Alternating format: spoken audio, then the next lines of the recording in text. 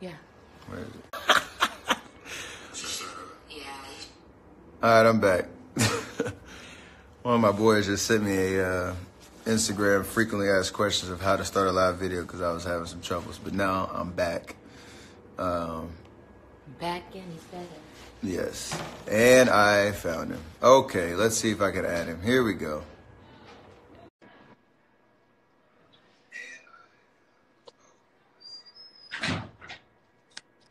Just waiting a second. There he is. Hey, Steph. How you Scott, doing? how you doing? Doing good, man. Thank you so much for taking the time to have this conversation with me. I want to introduce you to all the followers and people that are watching. This is Scott Kelly, a highly esteemed NASA astronaut. I don't want the specific title. I don't want to. I'll let you speak on that exactly your background, your history, so people can really know who you are. Yeah, that's good. That's pretty good. I'm a retired Navy captain, astronaut. Flew in space 4 times, twice on the space shuttle, twice to the International Space Station, and recently spent almost a year on board the ISS, getting home in 2016. Yeah, I'd much rather you go through that than me try to roll through the list. And I can't shoot a 3-pointer to save my life, so I think we're fair. We're even. That sounds good. But just so that people understand the background, obviously there's been a lot of conversations and reaction to a podcast that I was on about 2 weeks ago, where we were having a kind of a just impromptu conversation, and it started to go down into some conspiracies, and I made a comment about the moon landing. It was a very unfortunate situation for me because it's a comment that was made in jest and not to be taken seriously. But the headlines and the reaction kind of took a life of its own. And quite honestly, you were one of the first people that reached out, wanting to have a conversation with me in particular. And I think that was important for me to understand, one, the magnitude of, things that I say in my comments and how much weight they carry, no matter if I, am joking or not. But to really honor that in every situation that I am, I put myself in, and for me to reflect on the last week, it's been one of those kind of situations where I've had President Obama reach out. I've had yourself, one other astronaut that really want to educate me on how significant the moon landing was. Obviously, it was real, but in terms of the sense of national pride and how that exploration for mankind has pushed boundaries and limits on what is possible. Pushed our imagination for what is what we can accomplish if we put resources in our mind, and obviously guys like you who have dedicated their life's work to that industry and pushing us forward as a society and a human race. And so I do not want in any way, shape, or form to demean the significant accomplishment that you and people that you work with on a daily basis were able to to make a reality. And so for that, I'm obviously genuinely sorry for how that came across, and I want to use this as an opportunity, obviously, to promote some positivity, some progress for us as we talk about, again, NASA's work that's ongoing today. And then you reached out to me and wanted to have that conversation. So I wanted to kind of put a question out to you in terms of, I don't have much background and knowledge and information on exactly the ins and outs of what goes on in NASA, kind of what your experience has been, and really just to start, kind of why did you get into that profession, and kind of what's your experience been working for NASA and being an astronaut? Yeah, it's interesting. I'm kind of familiar a little bit with these internet stories taking on a life of its own, because I said something recently that just went absolutely insane, and it's unfortunate, and it's really hard to walk back.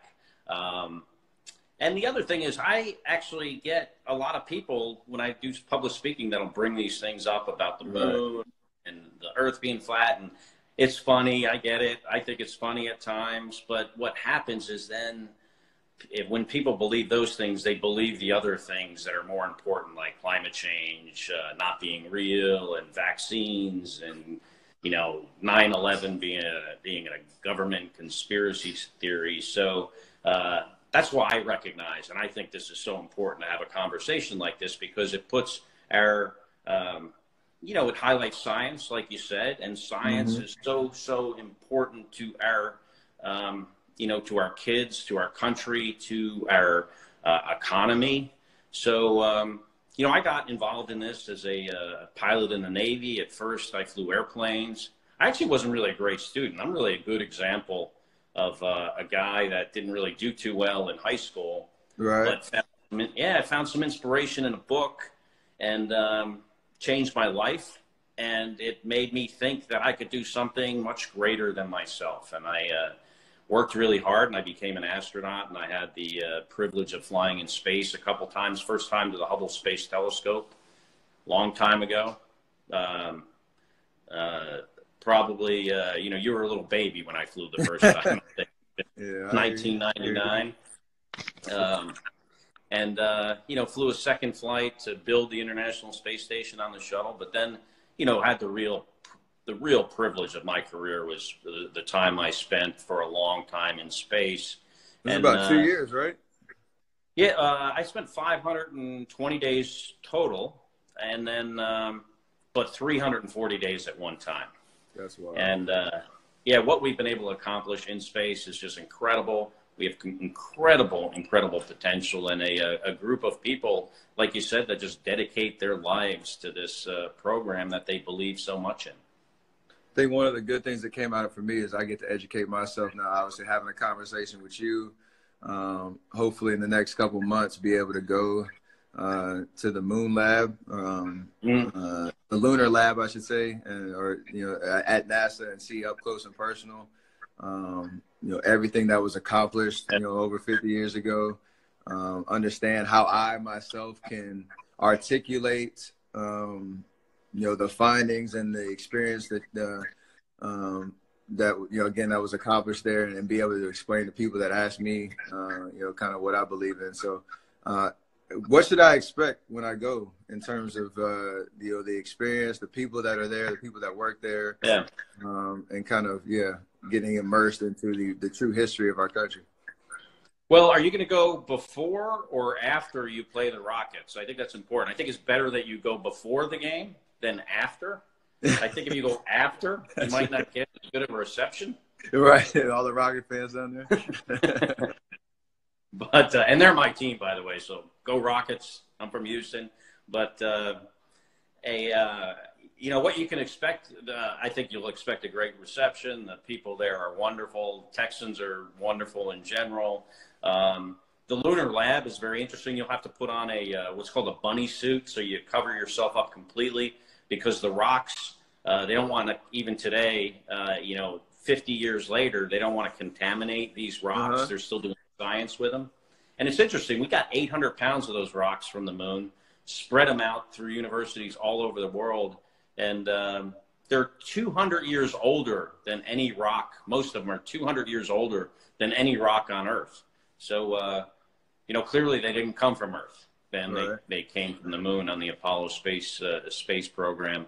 So, you'll get to see all the stuff in the lunar lab. But then I'm sure they're going to show you other things that NASA's doing right now.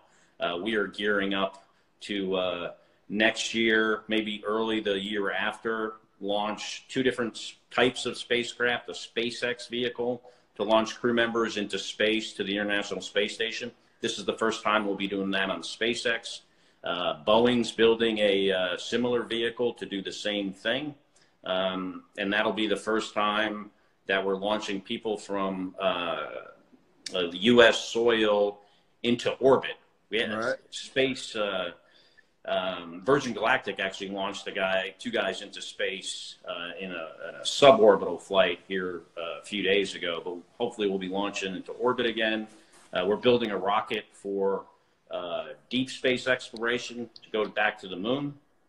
someday, and you'll get to hear about that. You'll get to see the simulators we use for the space station. So I think mission control, which is very interesting, including the Apollo mission control. I think they'll want to show you that. So, I think all this stuff will be a really good informative visit for you. And hopefully, if I'm in town, whenever it is, I can stop by and join some of you. We'd definitely love to obviously meet you in person and kind of have you walk us through, along with all the other experienced people at NASA. But in terms of like the one other call out and how the reaction has kind of come from these headlines, as you call them, in terms of like for our next generation, the power of science, the belief in science, I know a lot of schools and kind of our generation in terms of STEM learning and things that really can propel our society forward with the next generation really, investing in themselves in these areas.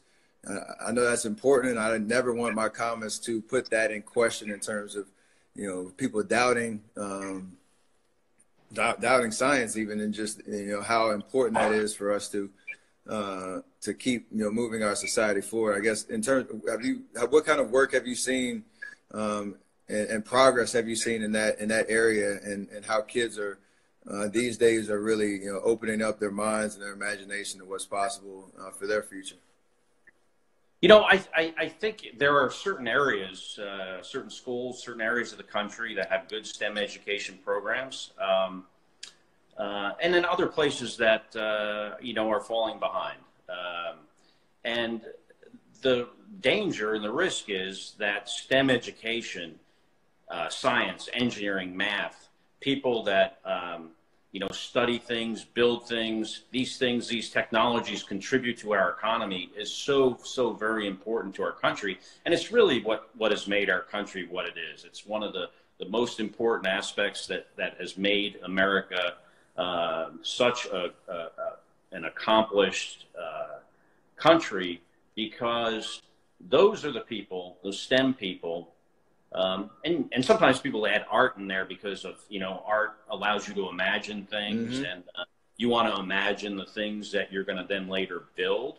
But these are the people that build things, build technologies that are so critical to our national security, our national defense, and also our economy. So it is incredibly important. And I also travel around the world, and I see how a lot of other countries that want to kind of catch up to where we are, they do that via a very, very strong STEM education program. So this is something that I think, regardless of where we are, always need to be pushing ahead, because other people are trying to catch up. And even a lot of countries have well past us in this area. I hear you. And that's important, obviously, in terms of the magnitude of my words and kind of how that can move the needle for kids that look up to me on the court, off the court. That's important for people to realize, and the opportunities from career standpoints and things that they can really impact mm-hmm. their communities in a small scale and an extremely large scale as they go forward. Not everybody's going to be in space for 2 years, and not everybody's going to be able to be professional athletes, whatever the case is. But there's an amount of opportunity right now and things that can be extremely impactful mm-hmm. that they should be able to aspire to be, for sure. What I try to use, and one thing I try to encourage kids with, especially using the space program as an example, is our country has this incredible capacity to do really amazing technical things. We went to the moon in the 1960s. We built this International Space Station that we've been operating for 20 years, and I think that's the hardest thing we've ever done. I think it's harder than going to the moon. We've done this safely, successfully, a 1 million-pound space station built by an international partnership of 15 countries. We built this in space in a vacuum and extremes of temperatures and pressures, connecting modules together, some of which had never touched each other before on Earth. That this is the hardest thing we've ever done. And if we can do this, and if we believe we can do this, we should believe we can do other things. We can solve the other problems we have in our country, whether it's problems with climate change, whether it's problems with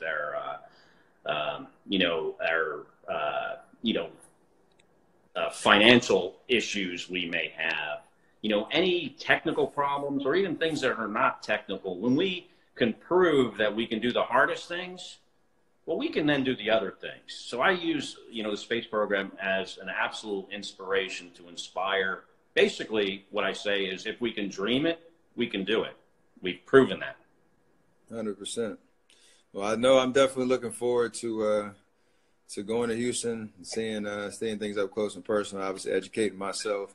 Hope that you are able to be there. Hopefully the schedules align and some more good will come out of this, and more awareness exactly of all the great work that's going on inside of NASA. But again, thank you for taking the time to talk to me. I know it's been a wild week, and hopefully people understand exactly the true belief in our country and what we've been able to accomplish should never be put into question. And we're definitely going to make some good out of this. So thank you for your time. Yeah. I know you're a busy man, pulling in a lot of different directions. So again, appreciate that, and hopefully I'll see you down in Texas. Yeah. My pleasure, Steph. Great talking to you, and yes, hope to see you soon. Thank you very much, Scott. Appreciate it. All right. Take it easy.